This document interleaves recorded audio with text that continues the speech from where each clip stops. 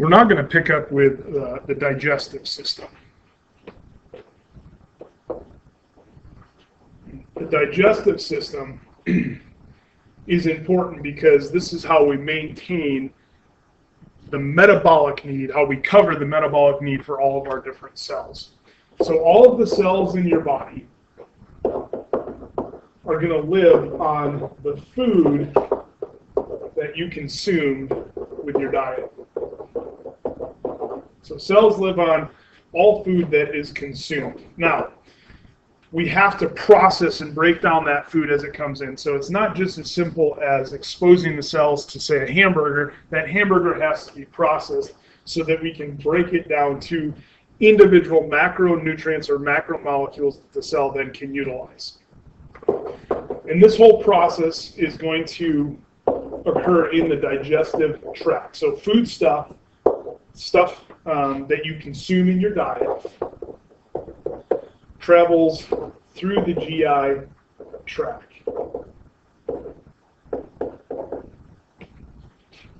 And you can see the gastrointestinal tract here begins at the oral cavity and ends at the rectum and the anus. Okay, so GI tract, again, that is the gastrointestinal tract.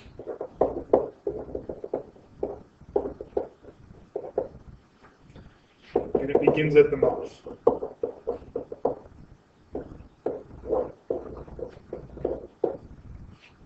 Now, in the mouth and in the oral cavity, we have teeth that help us to chew or masticate the food that's consumed. In addition to the teeth that begin to mechanically break down the food that we've consumed, we also have our tongue, which helps us to taste the food. Alongside of the nose, the tongue and the nose act to help us protect us from food that's either rancid or rotten or that may not be suitable for our consumption. If it tastes bad and smells bad, probably shouldn't consume it through the rest of the digestive system. We also have a series of glands called salivary glands. And as you're chewing, saliva from the salivary glands is being produced and is being mixed into the food. In that saliva, there are enzymes. And those enzymes begin a chemical digestion process. In particular, one enzyme that is abundantly present in saliva is an enzyme called amylase. And again, we know it's an enzyme because of ASE. Amylase is really good at taking a large molecule called starch, which is a glucose storage molecule in plants, and to break that starch down into individual glucose molecules.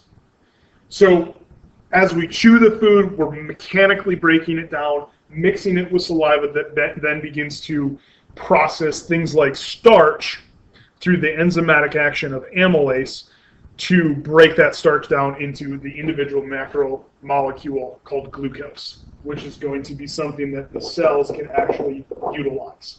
Can't directly utilize starch. We have to break that starch down. So from here, from the mouth, once we sufficiently chewed the food and mixed it with saliva, we are going to begin to move that food towards the stomach.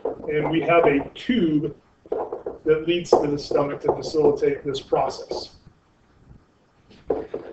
At the base of the oral cavity, as we've already discussed with the respiratory system, we have a cavity of convergence called the pharynx. And the pharynx is the gatekeeper between the trachea leading into the respiratory system and the esophagus leading into the digestive system. The muscles of the pharynx are going to facilitate movement of food towards the stomach by swallowing action. Okay, so the pharynx, you swallow food into the esophagus.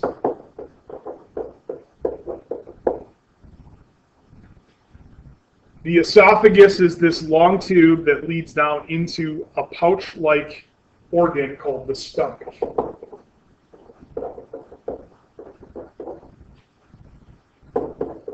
Now, the stomach is a big pouch or a pouch-like structure, and it's going to facilitate a couple things. One is going to be a site of storage for food. You consume a meal, and it may take you 20 minutes to consume that meal, and then the material that you just consumed is going to be deposited into the stomach where it's going to be stored. In addition to that storage, the stomach is also going to facilitate some further chemical digestion.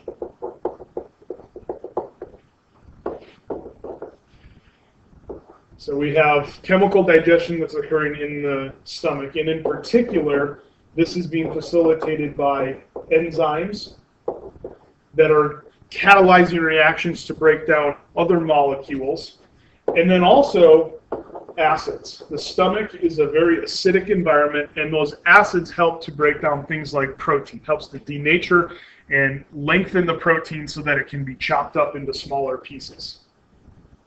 The last thing that the stomach is going to do, in between meals, we want to have facilitated deposit of foodstuffs, digested food, into the small intestine to facilitate the absorption, the nutrient absorption process.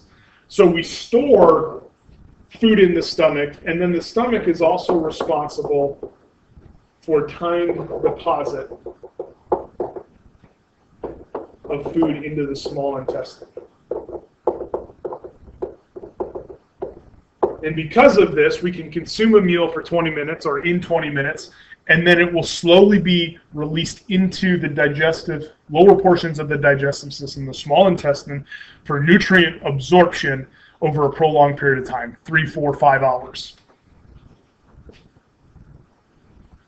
Okay, so from the stomach, we next head into the small intestine. In the small intestine, we're going to have some additional digestion.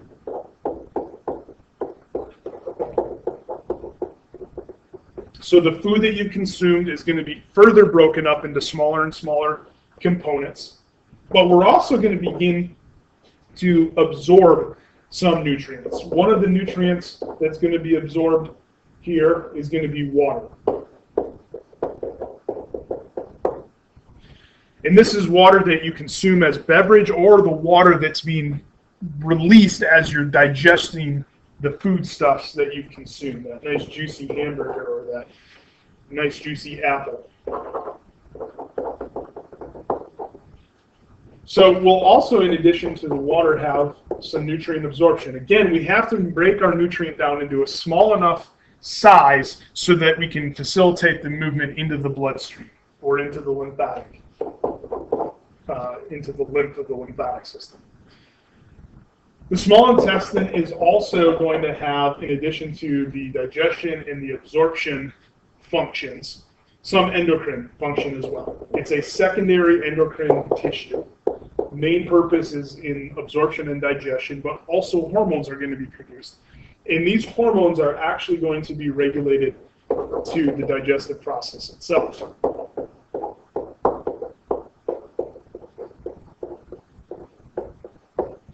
So endocrine tissue, endocrine function as well, related to digestion. Once we've moved through the about 10 feet of small intestine, the food is going to be well processed. It's been further digested. A lot of the nutrients and water has been absorbed. Endocrine hormones are being released into the bloodstream to help regulate the digestive process and to indicate satiety and the feeling of fullness. That next portion of the intestinal tract is going to be the large intestine. So this very processed food product is now going to enter into the large intestine. In the large intestine, we're going to have some additional water absorption. We're going to have our very last or final nutrient absorption.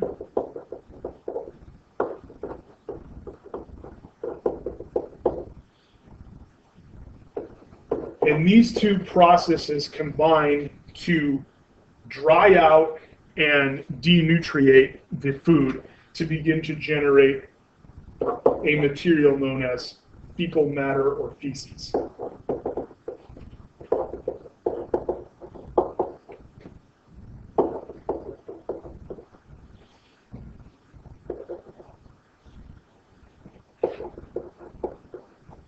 So in the large intestine, we begin to form feces, and at the very latter portions or end portions of the large intestine, we have a portion of the large intestine that is called the sigmoid colon, named after its sort of sine wave shape or sigmoidal shape, that is going to act as a storage site for that produced fecal material.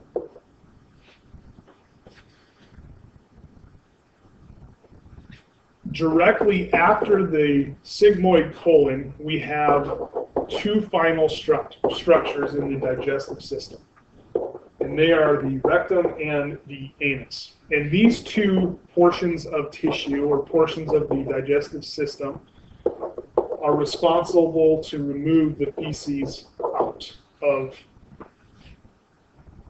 the individual. And that fecal material that's been produced is going to consist of undigested food or undigested nutrients that the human body cannot actually process. A big example of this is fiber, dietary fiber or roughage.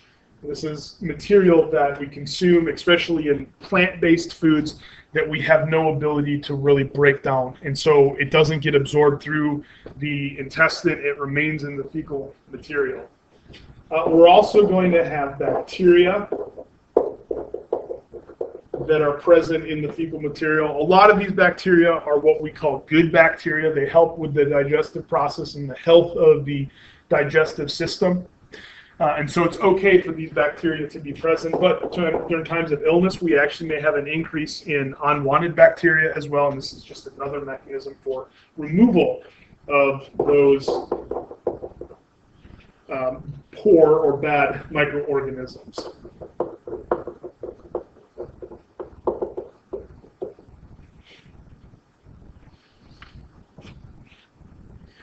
Now, in addition to the digestive tract leading from the mouth all the way through the rectum and the anus, there are also some additional organs that support digestion.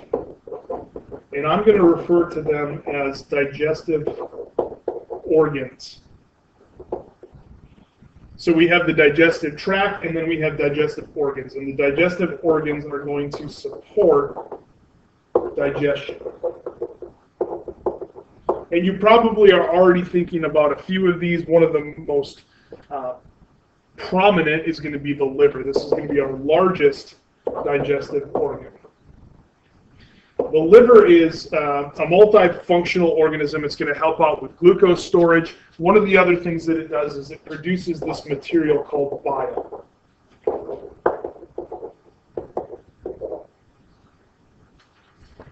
So the liver is going to begin to produce bile, and bile is going to be used in a fat digestion process, and it begins in the liver. In addition to the bile production, as I've already mentioned, stores glucose and other nutrients. And then we also are going to have some enzymatic processing of nutrients that occurs. And one of the big ones here, one of the big ways that the liver processes nutrients is to take individual glucose molecules that have been released from the digestive tract into the bloodstream, to pick up those individual glucose molecules and to begin to put them into a molecule called glycogen. Glycogen is a branched chain glucose storage molecule. And so we're going to package glucose up, store it in the liver, and then it can be called upon by insulin and glucagon to regulate blood glucose levels. A second digestive organ is an organ called the gallbladder. All one word. Now, the gallbladder the bile that's being produced up here by the liver is actually going to travel through this pretty unique ductwork system called the hepatic ducts. And we lead into the common hepatic duct, and then we can actually send that gallbladder, the bile rather, being produced by the liver, being transported by the hepatic duct into the gallbladder. So the bile is going to be received by the gallbladder from the liver. And in the gallbladder, that bile is going to be stored. We're also going to have a little bit of water removal from that from that bile solution in the gallbladder. And so we're going to concentrate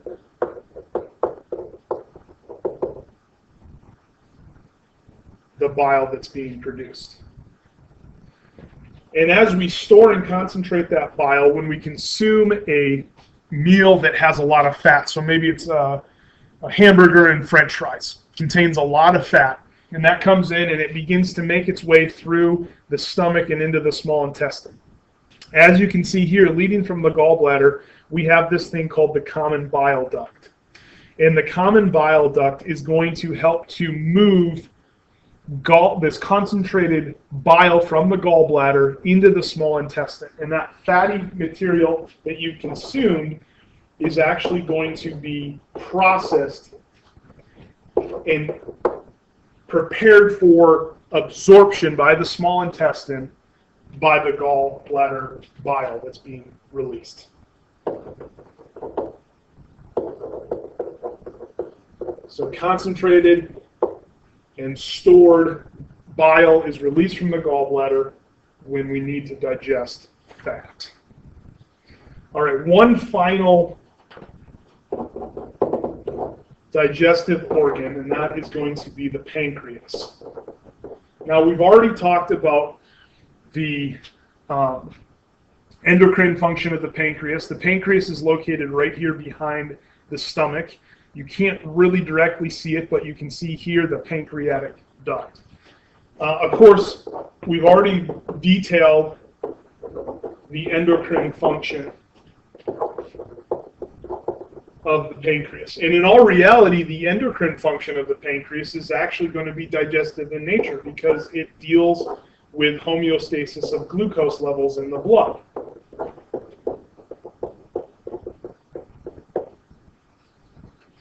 But in addition to its endocrine function, the pancreas also exhibits exocrine function.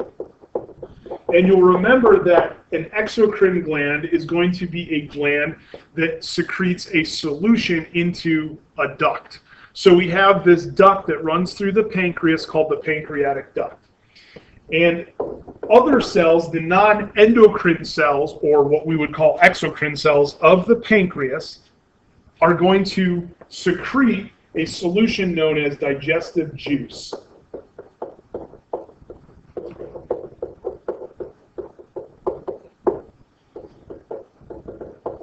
So we're going to secrete this solution called digestive juice. And in that digestive juice, we're going to have a variety of ingredients.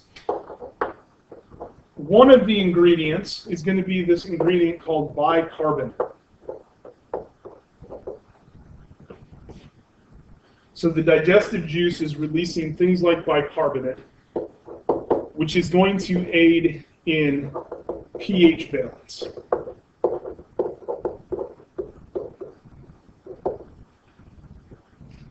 In order to digest things like proteins, we actually have to increase the acidity of the solution containing the proteins. And so in the stomach, we actually increase the acidity, so we become more acidic, a lower pH tending towards 1.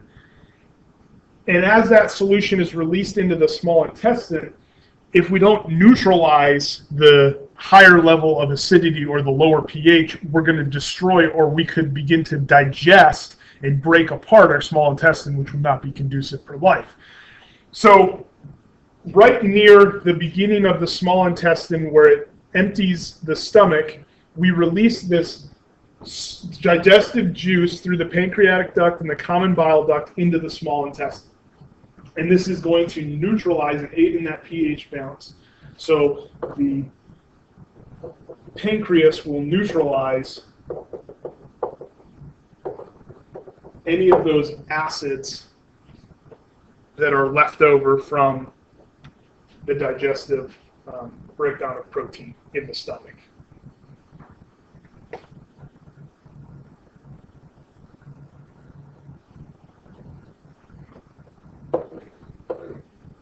Okay, so now that we're familiar with some of the basics of the digestive tract and the basics of the 3 digestive organs that help to support the function of the digestive system, let's take a step back and look at the GI tract anatomy. Now, the anatomy here is going to define the physiology, just like we've talked about all semester. In the physiology, we have to do 3 different things.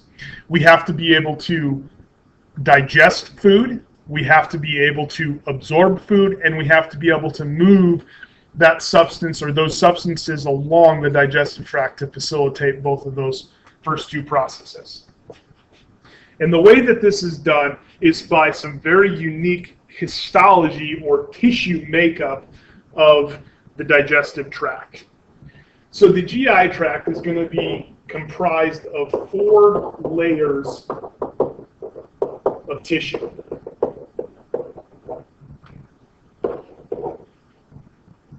And we are going to find each of these 4 layers along the whole tract. And this includes the stomach. So as we leave the mouth and the pharynx and enter the esophagus, the esophagus, all along the whole tract throughout esophagus, stomach, small and large intestine, we're going to find these 4 layers of tissue. And I'm going to introduce you to these 4 layers of tissue, working from the inner layer to the outer layer. So please remember that the inside of any tube or organ is referred to as the lumen. So this is the lumen, and the lumen has a luminal wall, and that's where we're going to start. That luminal wall is made up of a tissue called mucosa. So this mucosa layer forms the lumen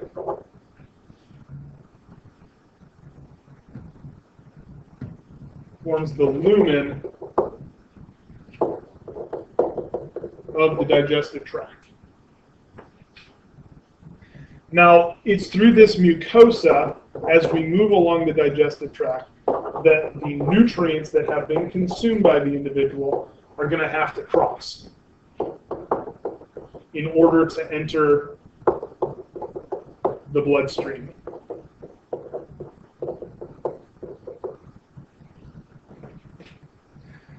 Now, this mucosa and the wall of the digestive tract, that luminal wall, is actually going to change as we move through the digestive tract. And as it changes, the anatomy is going to change, and this is going to lead to a change in the function.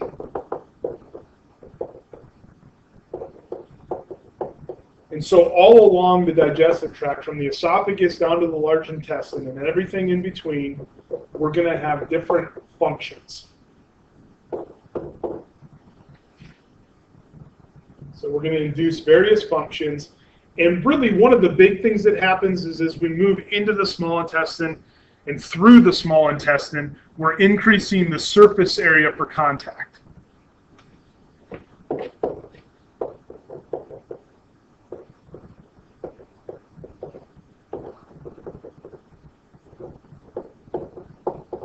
And this makes a lot of sense because as we move through the digestive system, we're breaking down the food that's been consumed into smaller and smaller sizes of particle. And eventually we're going to get down to individual molecules of glucose and individual amino acids and individual lipids, and we're going to need to absorb them. And the more surface area we have for absorption, the more efficient that process is going to be. And so this is going to be the responsibility of the luminal wall, this layer of tissue called the mucosa. Now the next layer out from the mucosa is called the submucosa. And the submucosa is primarily going to be made up of this connective tissue. And it's also going to have some glands present as well, but primarily it's a connective tissue.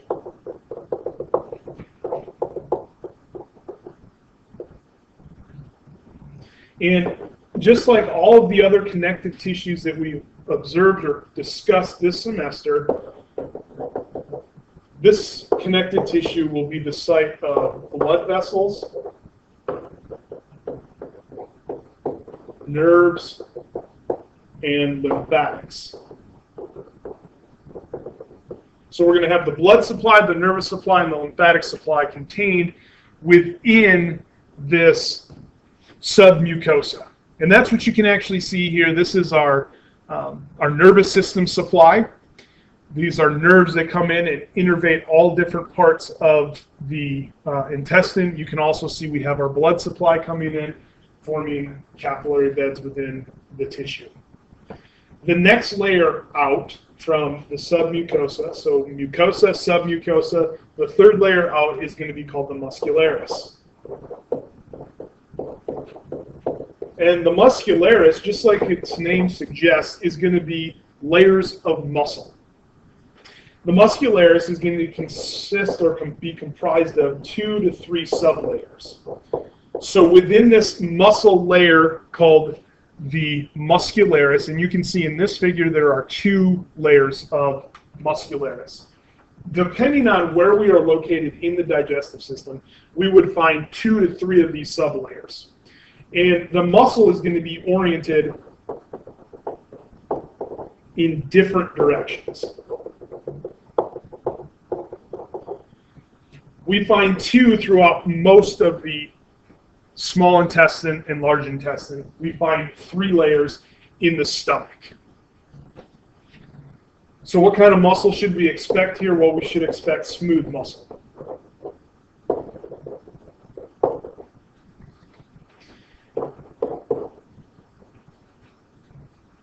So as I said, stomach has the extra layer. I'm going to say that we have an inner and outer layer throughout most of the digestive system, and then we have a middle layer in the stomach. The inner layer is going to be oriented in a circular orientation. In other words, that means that the muscle fibers here wrap around, and that's what you can see here in this first layer of muscularis, is they wrap around the diameter, or around the circumference, rather, of the digestive tract. So the fibers, the smooth muscle fibers, are oriented around the tube. When these muscles are stimulated to contract, they have a drawstring. You think about a stuff sack for a sleeping bag. You pull on that drawstring and it reduces the circumference. These muscles, when they contract, have that drawstring type squeeze.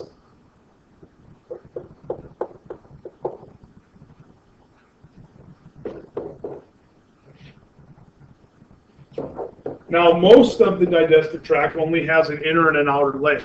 And we'll come back and we'll talk about that middle layer in reference to the stomach in just a second. The outer layer, the fibers, the smooth muscle fibers, are going to be oriented lateral, along the tube.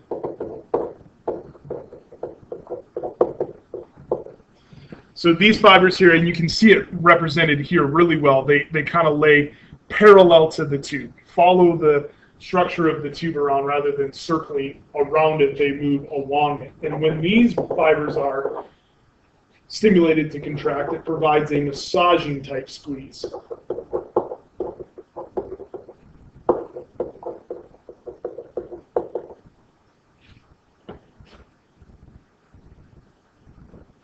All right, so in the stomach,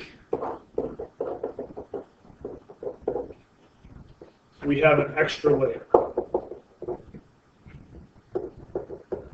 And this extra layer is actually in between the 2 layers that I've just talked about, our circular layer and our lateral layer. we'll call it a middle layer. And really what you have is you have an angle that's basically between a circular layer and a lateral layer. So I'm going to just simply call it a diagonal orientation.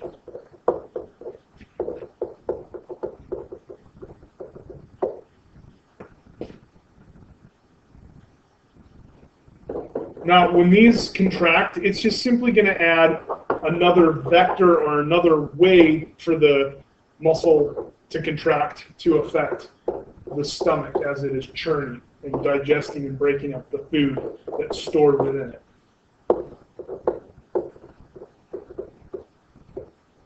So this is just simply going to add another vector of movement. All right, so mucosa, submucosa, the muscularis, and then we have finally an outer layer of tissue, and that outer layer of tissue is the serosa. This is another connective tissue layer.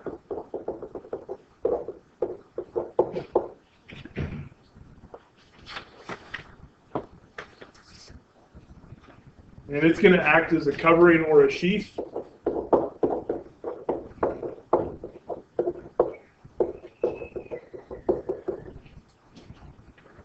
over the entire digestive tract, and it's going to provide a protective layer.